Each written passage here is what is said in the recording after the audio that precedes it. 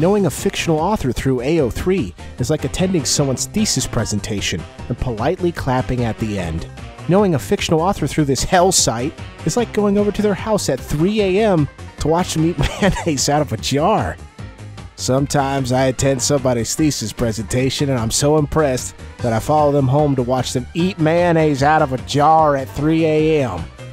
Sometimes I watch someone eat mayonnaise out of a jar at 3 a.m. with such fervor, I am compelled to attend their thesis presentation. Oh no.